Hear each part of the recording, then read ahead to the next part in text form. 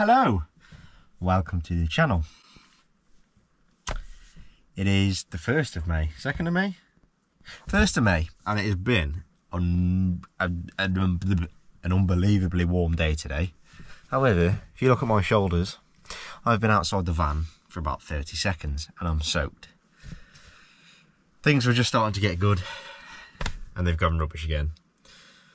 Hopefully these showers stop soon and the sun comes back out. But today, doing something a little different. I'm not out in the van. Well, I am out in the van, but I'm on my drive. I'm not staying out in the van. I want to talk today about my top 5 van life essentials. There will be one thing included in this that I preach every time I make a video about vans, and I'm sure you'll know when it comes to it, but I'm not going to spend a lot of time on that subject, as I've said it 100 times before. So this will be a good little video for anyone who's new to van life, or maybe you're getting your van ready for this summer, which is exactly what I'm doing right now, and might just give you a reminder of a few things that you forgot to put in or that you need to go out and buy. So number 1 in my van life essentials is one of these things, well, one of these sort of things. So this is a Nocco Boost.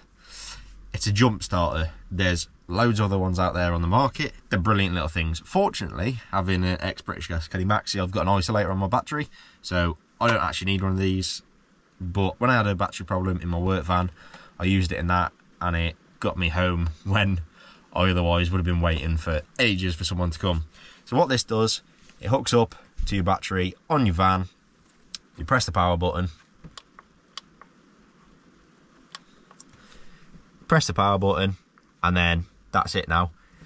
Stick it on your battery, start your engine, and your van runs. So if you're stuck in the middle of nowhere, that's all you need. There's loads of different other branded ones you can get, so have a look. They're not expensive. I know Aldi or Lidl do a version, and it's pretty much the same sort of thing. Also, the good bit about these is they double up as a power bank.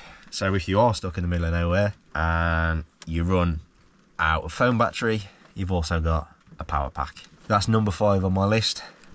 A power bank slash jump start hybrid machine box thing. Number 2 on the list, I don't know why I did that, that's 1. Number 2 on the list is the thing I always go on about, a toilet. Obviously, I've got my little porta potty underneath my bed. But yeah, a toilet is one thing I'll preach forever. If you're in a van, obviously if you're in a really small van, fair enough. But if you've got space for a toilet, even just a bin bag and a bucket, that's all you need. Honestly, for me, it's an essential. I've got pretty decent bowels, but every now and again, have a curry on a Friday night, you wake up and you want a toilet. And if you're in the middle of nowhere, you don't want to be looking for one, you want one that's nice and handy.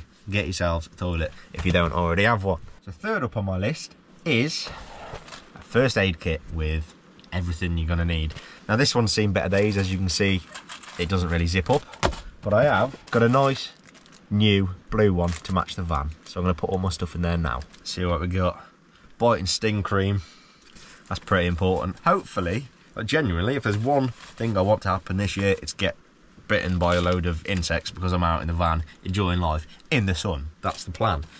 Loads of plasters, gloves, all that sort of stuff. What are these? Pollinase tablets. I am allergic to pollen because I am weak, and I am also allergic to nuts because I am weak. So plenty of those in there for me. I don't know why, but I've got a compass in my first aid kit. Some hand gel. Never know when COVID's going to come back, do you? Yeah, paracetamol, wipes, plasters, all that sort of stuff. Another big essential, first aid kit. Number 4 on my list, one of these bad boys. If you haven't heard about the Ridge Monkey, then this is going to blow your mind. Once again, same as the jump starter, there's different brands on the market. You can get other ones. I've used these for years. I do a bit of carp fishing as well, and for the last 6-7 years I've used Ridge Monkey. They're brilliant. You get what you pay for. To most people it looks like a pan, fair enough. This one is the combi one, comes apart. You get all little spatulas and stuff as well, and the handles also pop off, so it packs down a bit smaller. These things do everything. You'd look at it and think, yeah, it's just a little frying pan, but I've done toasties, sausage rolls, I've cooked chips, sausages. You can do curries in them. They're, honestly, I don't know why, but they just seem to cook everything. I haven't found a dish yet that you can't cook in a ridge monkey.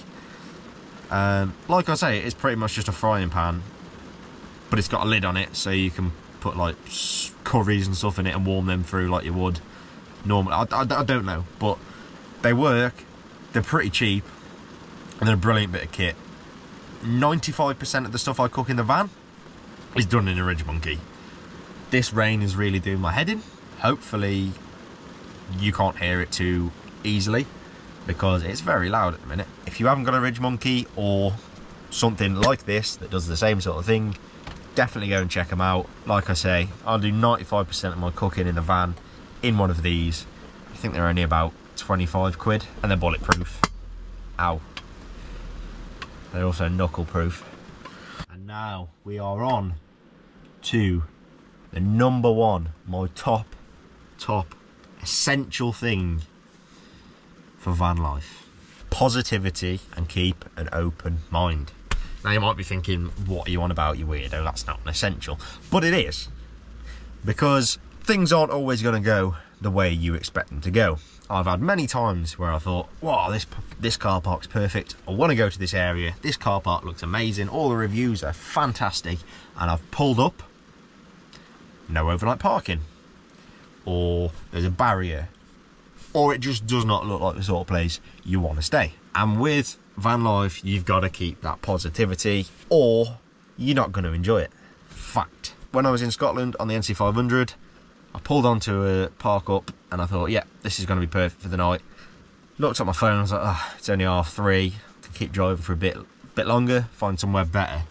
I was then driving for another 3 hours and checked out 4 or 5 more car parks, and none of them seemed suitable for me. I got very stressed, and that day became less enjoyable the more stress that I got. Eventually I found a little park up, and to be honest, I wasn't 100% happy with it, but it was dark when I got there, so I just got in the back, made some food, chilled out and went to sleep. And when I woke up the next morning, it was amazing. I was right by the coast, literally 10 metres out the back door of the van was a cliff edge, the sea.